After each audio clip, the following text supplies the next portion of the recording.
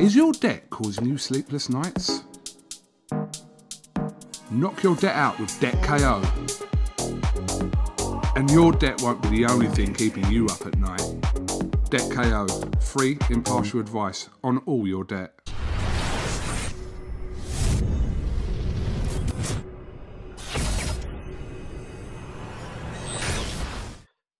This is UMAR for IFL TV in association with MTK Global. Sounds a little bit strange. I'm joined by Bradley Skeete. To be honest, I didn't think I'd be saying this for a while. Maybe if you came back to boxing in a different role, whatever, because you've been out of the sport for what now, 2 years. But you've decided to make a comeback, Brad. Why?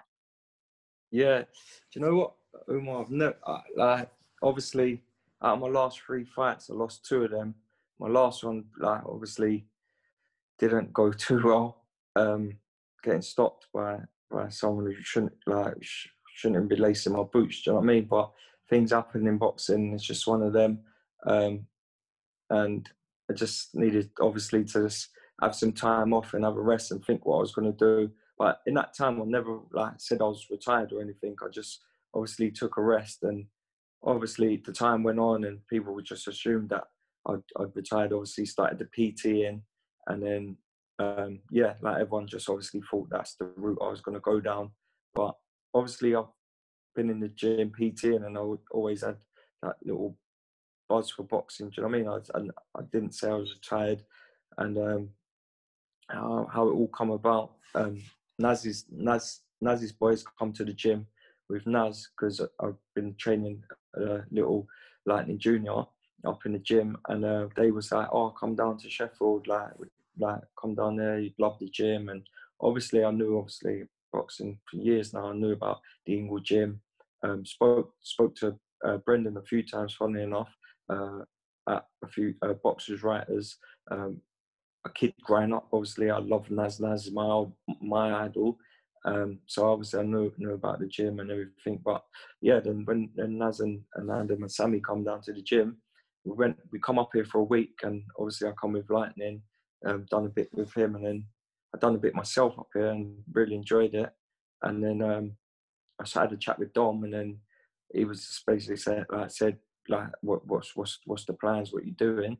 And then being in the gym, I've just felt a buzz, and I just felt like I wanted to get back to boxing, and I wanted to actually get back to training. And I just had a chat with him, and he said I was more than welcome to come up and train. And yeah, here I am today, sitting in Billy Joe's house. You've got a lot of properties up in Sheffield. Bradley, how long have you spent now at the Ingle gym? This is my probably 5th week up here now. I had the week up here, just coming up here with Lightning.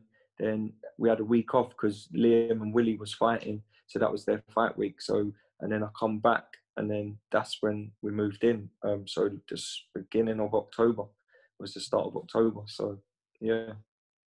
So in them 5 weeks, have you made your mind up in terms of you will be back in a ring next year, or is this 100%. Just a feeling that process? Oh, you made your mind up, yeah.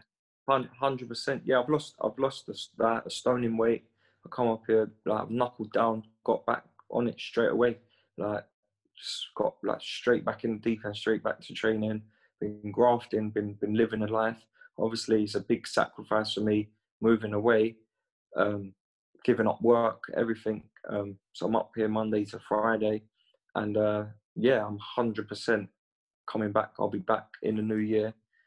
Early new year, hopefully, and ready to go. I feel fresh. I've had a good rest. I've had longer than what I should have had off, but listen, I feel like it's done me a favour. I feel like it's done me good. I feel $1 million. I'm in the gym. I'm buzzing again. I'm enjoying my training. It just feels really good to be back. What about promotioning as well? What's going to happen there, Bradley? I'm free at the minute. To be honest, obviously my contract with Queensbury and Frank has expired, and no management at the minute. So that'd be the next step to obviously sort out what I'll be doing promotionally and what management and that. But for now, I think just grafting in the gym and carrying on with what I'm doing is the main thing. Have you sparred much in the Ingle gym yet? Yeah, sparred from the first day I come. They do a lot of body sparring, so I've sparred from the first day I come here. Been doing a lot of rounds, mixing. Everyone spars everyone. Been mixing in with everyone and really enjoying it. It was weird because body sparring is I've not really done. It's always done open sparring. So yeah, that was an eye opener because obviously you're in your full sparring kit, like head guard, gum shield, everything, or protector, everything on, and literally it's like an open spar, but obviously not hitting to the head. So yeah, that at the first week I come home all lumps and bumps and bruises everywhere over my body, but that took some getting used to. But yeah, really enjoying it. Really enjoying it. Was there any period in that 2-year gap where you thought, yeah, I will come back? Like, were you? Did you have it in your mind that you will come back one day, just not sure when? Yeah, 100%. I never thought about retiring. I always wanted to get back. To be honest with you, after my last fight, I needed some time off. I needed not a rest, but I just needed some time off. Like, and I was always going to have some time off anyway. And then it just one thing led to the other. Just the time was just going. And then before I knew it, a year had gone past. And then we started the new year. And then obviously COVID come. And then that put like me back a lot. So really this year I wrote off anyway because with the COVID and everything.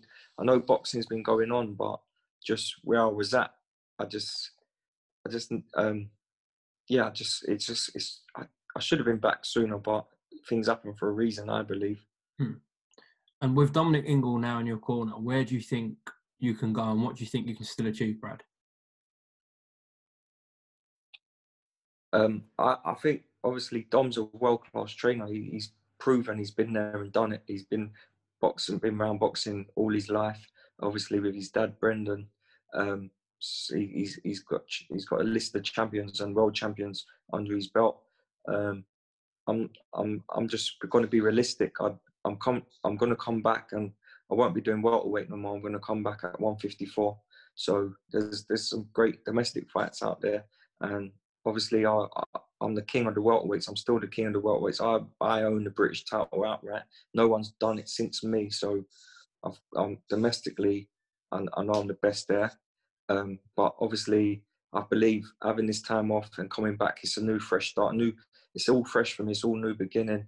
It's a fresh start, as in I've got Dom now. I'm obviously not at iBox no more with Al Smith and Eddie Lamb. So it's a new, fresh start. And going into a new weight division, it'll be a new, fresh start for me. So I'll be looking to come back domestically and then seeing what I can do there. And I'd love my next goal would be to win that European title. I was unsuccessful at welterweight, so I'd love to challenge for it. I believe I'm more than capable of being a European champion. So that'd be my goal, my future goal, to win a European title. And after that, who knows? I can go on and keep winning and doing well. Who knows? Do you know what I mean? I'll get you, Brad. Well, listen, it's good to see you back in the sport. Hopefully see you in the ring early part of next year. Best of luck for the rest of the last 2 months of the year with Mr. Dominic Ingle. And yeah, as I said, good to see you back in the sport. Thanks, man. Thanks so much. Cheers, bro. Thanks for having me on. Thanks for talking to me. Top man, Bradley. Best of luck. Is your debt causing you sleepless nights? Knock your debt out with Debt KO. And your debt won't be the only thing keeping you up at night. Debt KO, free impartial advice on all your debt.